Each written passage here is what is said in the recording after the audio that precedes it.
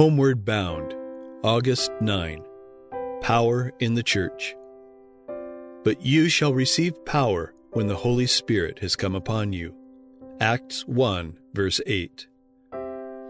When He, the Spirit of truth, is come, He will reprove the world of sin and of righteousness and of judgment.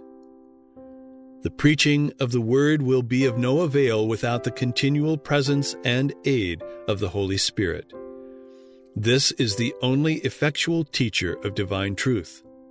Only when the truth is accompanied to the heart by the Spirit will it quicken the conscience or transform the life.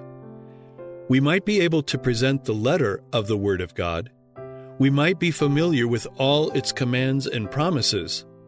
But unless the Holy Spirit sets home the truth, no souls will fall on the rock and be broken. No amount of education, no advantages, however great, can make one a channel of light without the cooperation of the Spirit of God. The sowing of the gospel seed will not be a success unless the seed is quickened into life by the dew of heaven. Before one book of the New Testament was written, before one gospel sermon had been preached after Christ's ascension, the Holy Spirit came upon the praying apostles. Then the testimony of their enemies was, "Ye have filled Jerusalem with your doctrine." Christ has promised the gift of the Holy Spirit to His church, and the promise belongs to us as much as to the first disciples. But like every other promise, it is given on conditions. There are many who believe and profess to claim the Lord's promise. They talk about Christ and about the Holy Spirit, yet receive no benefit. They do not surrender the soul to be guided and controlled by the divine agencies. We cannot use the Holy Spirit. The Spirit is to use us. Through the Spirit, God works in His people to will and to do of His good pleasure. But many will not submit to this.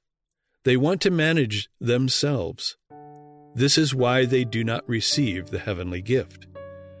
Only to those who wait humbly upon God, who watch for His guidance and grace, is the Spirit given.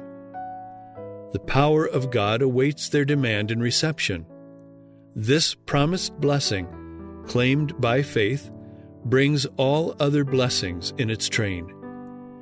It is given according to the riches of the grace of Christ, and He is ready to supply every soul according to the capacity to receive. In His discourse to the disciples, Jesus made no mournful allusion to His own sufferings and death. His last legacy to them was a legacy of peace. He said, "Peace I leave with you, my peace I give unto you."